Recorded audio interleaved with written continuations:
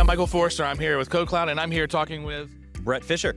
And we're going to explore a variety of different topics. So tell us why you're excited about CI/CD and Argo and GitHub Actions and all those other pieces. Yeah, Docker solved the base artifact that we need to deploy all of our apps with, right? Like we've standardized on that. We're starting to see Kubernetes API is the data center API. It's the standard of that, but we have this messy parts in the middle, right? So you've made your code commit, and then every company's different for 1,000 different things they do, but before that hits a server and starts. And so it's the advantages of a lot of these C and CF projects. One of the big advantages is I can hire other engineers and we're all speaking the same languages. Like we all know Docker, we all know at least the basics of Kubernetes. And so we can start having conversations, and you didn't completely write everything from scratch in Bash or your favorite language. Right. And I don't have to relearn it all, right? So I can move teams, I can move companies. And that middle, for the longest time, Jenkins was the killer. And I still think they're #1 technically in the world in terms of utilization. I think they've had their time, their moment has passed. They've got lots of new projects that we've actually had on my show. And I'm excited about GitHub Actions just because I feel like GitHub Actions is going to be, I'm predicting in the next year or two, it will be the #1 CI in the world. The velocity of everyone using it, the marketplace is killer. That's their key feature, is everyone's putting their actions there. So if you want to do a Docker build, you use the Docker's official GitHub action. If you want to do a Trivy scan with CVEs, right, you use their official GitHub action. And so I think that in the CI space, what I think is going to happen is all the other players are going to have to adopt GitHub Actions as their sort of standard format for how you automate all your tooling, right, instead of us all bash scripting everything like we used to do. So I'm excited about that because, again, it's like standardization, it increases velocity. And the teams that I've worked with that have taken on GitHub Actions, a lot of them don't even have just one CI. Like they've got multiple, they've got Jenkins, they got Drone, they got Circle CI, they've got all these things. But as this integrator, it's supporting them all. What I noticed is the uptake on because we're all in GitHub anyway. Right. The GitHub Action uptake on the teams that we give it to, instead of it being that one person that knows the Jenkins script or that one person who knows the pipeline format, people adopt that GitHub Actions and they're already using it in their personal stuff. So now they're using it at work. It's the same thing in both places. There's a lot of it you get for free. If you run your own runners, it's all free. And the format it's okay, it's YAML. It's not perfect, it's not always the best thing, but I love it, I teach it, and that next step goes to deployment, which you can do in GitHub Actions. But Argo, we talked about like the GitOps movement, right? And I am a firm believer that GitOps is the pattern, doesn't answer every problem for deployments. It has rough edges when you start talking about things outside of Kubernetes and things that are stateful. But the idea that I can walk into a shop and if they're using GitOps and if they know and they understand that there's 4 principles to GitOps, it's not just infrastructure as code, there's extra other things. Go to OpenGitOps.dev, or I think that's what it is. There's a standard that the industry is trying to come around, and you can adopt one of a half a dozen or more tools, and then we all are doing essentially the same thing. Operating around those 4 principles. Yeah, we're using pull requests, we're using Git as the storage. The tool is living in the infrastructure and it's doing reconciliation. So if something changes, it's fixing it in that reconciliation loop. And that standard is really exciting to me because we don't really have that. Today, everyone deploys a different way. Some people bash script, kubectl apply. Other people have custom, unique tools that come from a particular cloud. It doesn't work across all clouds. So I'm excited about the GitOps, CI and GitOps. That's my thing. Excellent, excellent. And that solves a lot of the consistency problem, right? Where you defined a state and the state's not matching, and then who's going to be the authority that switches what?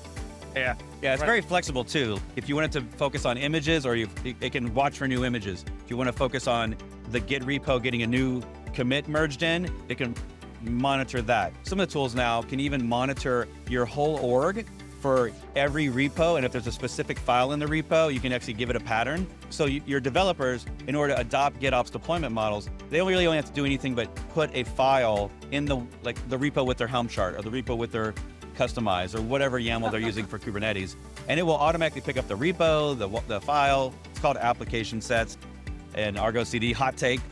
Check out application sets. It's a pretty new feature. It's banging. So it'll just scan the GitHub API for all your org repos, pick up the ones that have this file, and then that file will have the information like which cluster to put it on, which branch I want to put on. Do I do tags? Do I do branch? Based on your organization's standards. And that, to me, is like, let's get all this crap out of the way. Let's get back to the job of developing in our apps, not managing all these infrastructures. And if you're a developer and you're writing front-end code, back-end code, whatever, my goal for you is that beyond your code commit, the most you ever have to deal with for deployment is one pull request to accept. The pull request was automatically created by robots. It knows where it needs to go in the infrastructure, and you, at most, have one PR. So that's like the human gate. And then you could always take that and fully automate it. But a lot of teams I walk into, suddenly there's 5 PRs they have to make in order to get their change into production. Right. And that's a lot. Like, that's a lot of work. And then that's when people are just like, I hate DevOps, I hate GitOps, I hate YAML, because they have all these PRs they got to do. And especially probably because most of those PRs are probably the same from release to release. Yeah, they're just changing a line. Yeah. They're changing a line, they're changing a tag, and automate all that. Like, figure that out. I have a bunch of open source stuff on my GitHub profile, so Bret Fisher on GitHub, and I have a bunch of open source examples on how to use Argo and how to use GitHub Actions to automate a lot of this stuff, plus videos. Like, I got some videos on there too. So excellent, that's great. Yeah. Do you think that the introduction of a WebAssembly has potentially the next layer of abstraction will change any of that from a GitOps perspective? Maybe. I think WASM right now is really early. We just had Nigel on our live stream actually an hour ago, and Nigel's actually he's paying more attention to it than I am. Nigel Poulton, great guy, Docker captain, and does all the things. Books, videos, courses, and he's paying attention to the WASM stuff from an infrastructure perspective, from a DevOps perspective. Yes. And he's not writing code in WASM. He's like, how do I deploy and manage it? And we're still, it's exciting, but it's still really early days. So like, we want it to be, it's got to be able to deploy fast. That's the whole thing with WASM, is like, we can spin these things up really fast. There's very short start cycles. And so there's probably some more stuff that needs to be done in Kubernetes to make that transparent and easy. My goal for operators and DevOps people is that someone comes to you and says, hey, I'm a Python person or a Node person or a Ruby person or a Go or a Rust, and I've compiled to WASM because I want I want the security boundary, I want the performance, whatever their reason is. And I can just deploy that on my infrastructure without having to make new clusters on a bespoke design. I don't want to do anything different. It's just another artifact. I just want to deploy it. eBPF's the same way. There's a new project called Inspector Gadget with a K. It's a great name. It's by Microsoft, and they're trying to standardize eBPF tools that maybe need more permissions of what Kubernetes can give them, and because they're talking directly to the kernel, and their deployment is sometimes outside of Kubernetes, and we don't like that, right? I don't want to buy more bash scripts. I don't want to go back to Chef or Puppet.